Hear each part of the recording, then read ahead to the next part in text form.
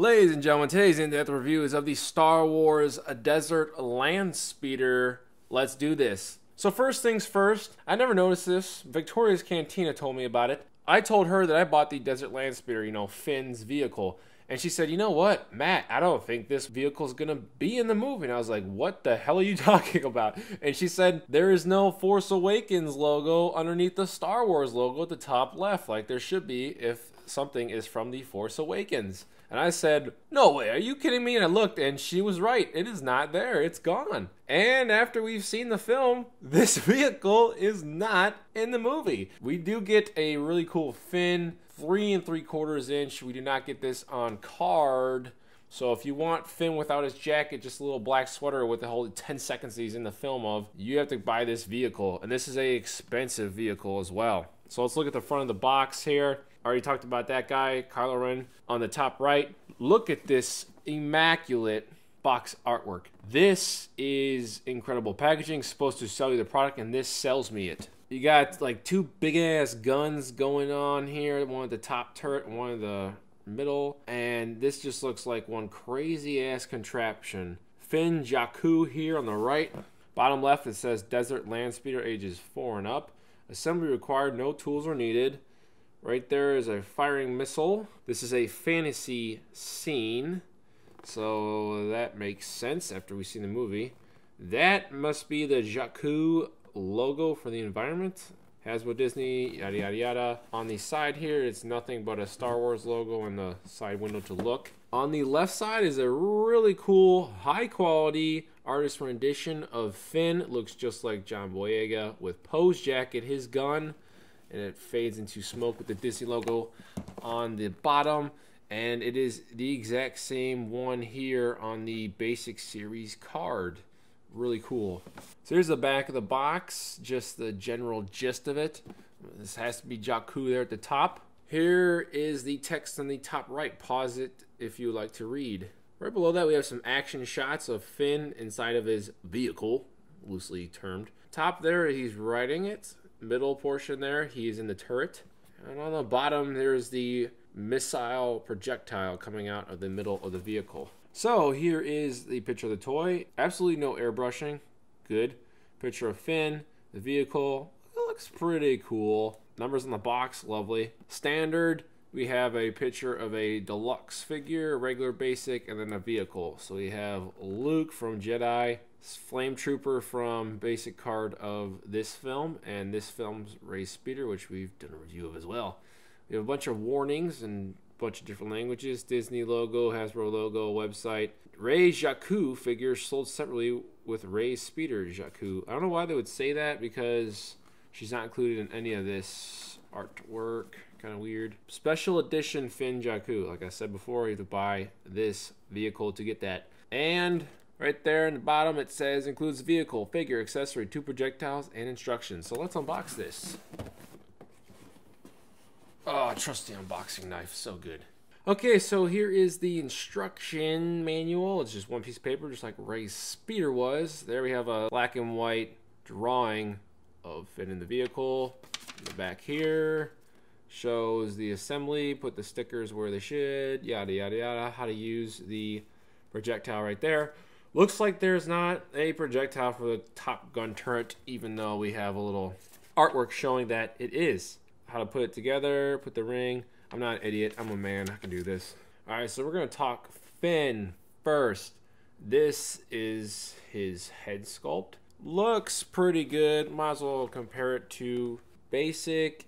I'd say the one on the exclusive here compared to the basic, the eyes look far better. So I think the head sculpt looks better for this Finn. That's great.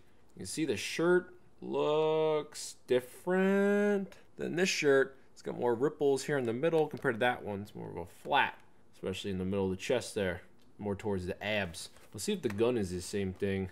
The gun is maybe the same sculpt, but they're different paints, it looks like. Looks like the one the exclusive here is holding is more of a green compared to that one. You can see the color difference there. It's more of like a gray. Same height? Yes. Same shoes? They look like it. If you're alarmed by the little thing there, a little nick, All of them have that. I was actually looking around, I'm like, what is that? No, I can take it. And then I looked around and saw they're all like that. So here's the back, nice rippling, nice little fabric. This is actually a really nice 3 3/4 inch figure. You got like the shirt at the top there. This is all, you know, your first order standard undergarments. Long sleeves. It looks like you got some paint blemishes onto his hands there and there. Lovely. I like the little white sand, almost like airbrush touching top and the bottom. Continues onto his pants. Cargo pant type deal going on there. Side pockets. Line for the seam. Wrinkles. This is a really nice looking figure. On the other side, another pocket right there. Line for the seam. Wrinkles. Looks like the only sand airbrushing type deal, gold looking thing is right there on the right knee and throughout the thigh and shin, but nowhere else. Bottom features pegs to put him in, along with his white shoes. They look like they're the same as the basic carded. He can sit down to pilot, another paint blemish right there, to pilot his vehicle. Head moves on a 360. Leg articulations like that. Arms go on a 360. So that's Finn. Really cool figure. That head looks just like John Boyega. So here's a shot of the gun. It's actually pretty nice detailing for 3 3/4 inch. I really like the little like grip shotgun type handle right there at the bottom. It's actually not too bad. So I'm going to keep this in the background just for a quick second to show you concept versus the product we get. You can see here you have a red little like tarp thing going on, like a hammock. Here it's just gray. Oh, lovely. There are no little like holsters right here for this bazooka projectile compared to the concept art. And this looks like it's like strapped in the middle portion that goes to the gun turret here. That's not like that at all. This is just some kind of like random treasure chest briefcase thing going on, and then this is a turret by itself rather than resting on top of something. Now as you see, we got some like maroon type deal going on there. Right here we do see some maroon detailing. It's nearly the same. I do like the flaps here in the front. The guns, they look okay. Like this whole front section of this ship looks nice. This desert Landspeeder. Flaps here in the front, good detailing. There's the sucked out portion on the bottom, which is all the same color, which is the same color as the sides here. It's kind of cheap. Maybe I should have had like a brown, like just a spray paint, and then it fades up to show some wear. This obviously has a lot of wear. You see all the dirt here. It looks really worn down. The silver up top there, and you can see the silver here is totally not worn at all. Very generic paint apps on this guy. No wear. This looks nice. Maroon. You got almost a zipper-like detailing there. Black. This is really cheap. Detailing. Looks like some kind of side gun. Molded into the damn ship. Or maybe it's some part of exhaust, which I'll get to right now. That does look nice. That's nicely detailed. The little flap cover up top of it. Little side ribbing there. And this accessory on the side. On the back, the exhaust looks really nice. Even back here, that's really nice. Paint app, once again, fails me. Could put some kind of like burnage, some black stuff. Back piece here, beige. Decent detailing with this silver. So this is a nice little two-tone thing going down. If they would have fixed this up, it wouldn't be so cheap. I mean, this looks like a toy, and the rest of this looks like a model. But you can see the detailing is not too bad here. At least on the back side. The front side there, this is lacking, but I don't know. The seat looks really cheap. Let's go to the other side. Pretty much identical. We're getting close. So you can see the detailing. Let me move that out of the way. Don't know what the hell that thing is. Flashlight maybe? Sucked in little, I don't know. He can barely see out of the vehicle. We're going to put him here in a second. But that's kind of illogical. That's, you know, the top console, I guess, but ugh. Just really cheap plastic top here. That's just all gray. The detailing screams toy rather than model. I know it's supposed to be a toy, and you're probably thinking, but it's supposed to be a toy. Well, I would like toys to look like models and still be like action features and stuff. you can see here the toy is and this is a pretty expensive toy too, so I don't know, people. The turret, here's the detailing, very glossed over, like this portion and this portion. Looks like you fire off with the top there. It does fire pretty powerful, so don't shoot your eye out. And this one fits in pretty nicely on the side there, in case if you shoot this off and you lose it, or you don't want to go retrieve it. Turret up top, it's actually nice detailing. There's a lot of nice little knife marks for that to make it look like a nice little gun, and it pivots on a 360. What I like about this is, oh my god, what the hell was that? I guess that's an action feature. I don't know if that's included in the instructions or not. I guess that's kind of cool. So I guess the gun blows up. Makes no damn sense. This left side will come off, and this one's still permanently attached to it. So that's interesting. It's kind of a weird gun too, because it's a dual barrel, but it looks like it has dual scopes. It's kind of odd. But, oh, that was pretty easy to come off. Yeah, these don't really lock. These lock here at the front, but these do not lock here at the back at all. So this might come off easily. Or if you have some Jurassic Park toys, a dinosaur can come and attack. So that's just probably what I'll be doing. Something else I noticed about this artwork, that I guess possibly could be Daisy Ridley's Rey, and that could be Finn, but that looks like a dude's hands. That could be possibly Rey. It looks more like a chick, but I don't know about these costumings. The only reason I say that is because, I mean, we have him here in the artwork, and he's, you know, managing the turret, which is great because it moves in a 360 like you see. And I guess if you move it too much in a 360, it's going to break apart. That sucks.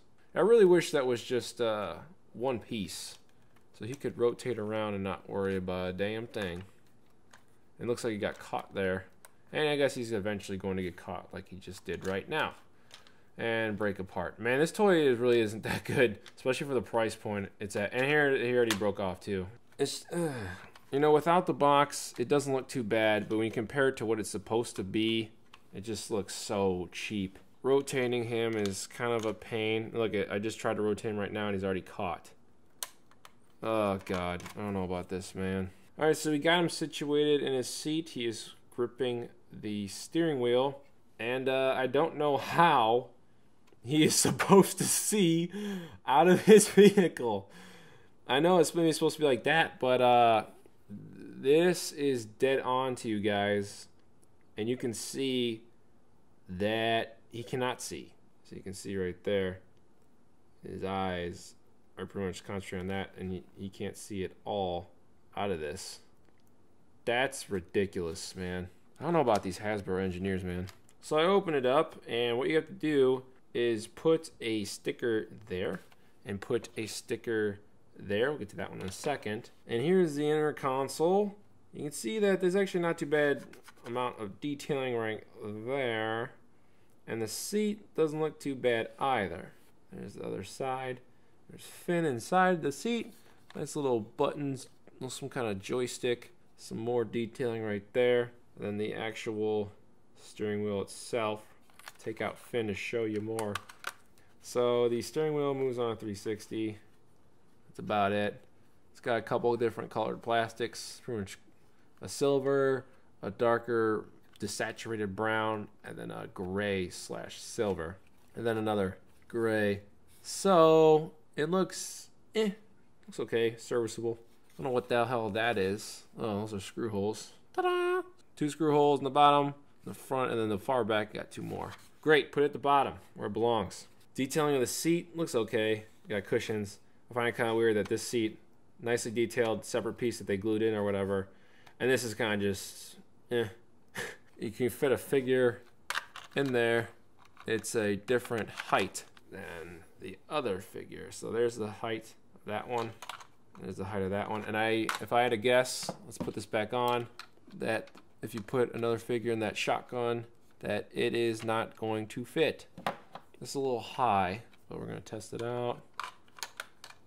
No, it looks like it'll barely fit. So you put a figure in there, it will fit. Even though I guess it's supposed to be the turret, And they raised up this seat, engineer purposes, so you can stand in the turret and shoot people or things. Here's the console. You can put a sticker on. You can see just the detailing, what I'm talking about. This looks okay, and it gets very meh. Around there, it looks and then around here, it looks ugh.